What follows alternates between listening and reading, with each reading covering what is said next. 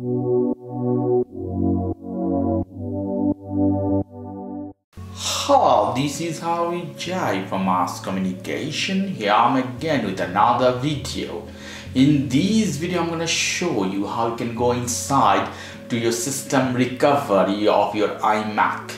If you have iMac 2021 version, 20 version, no matter which version you have, the process would be the same. You see, I'm in the login bootloader menu. No matter where you are in your iMac, you have to shut down your computer.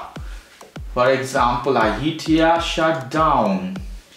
So the machine is shut down. Wait for a few seconds. We have to use some key in this.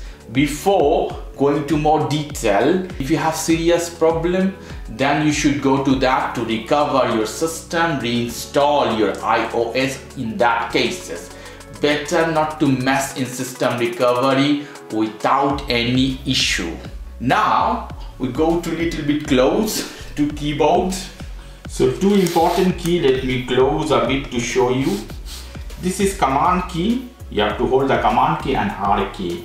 These two keys you have to hold together, and same time you have to hit the power button for that purpose. Without any further ado, you see here I'm holding command key and R key together, and you have to hit the power button. The power button of Mac or iMac is behind. I hit this and hold for a few seconds.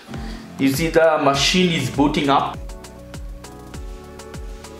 When I see Apple logo, I will leave this one. I leave this one, and let me show you. Here you have Apple logo. Let's see to the computer now. So this booting is longer than other booting. Let's see.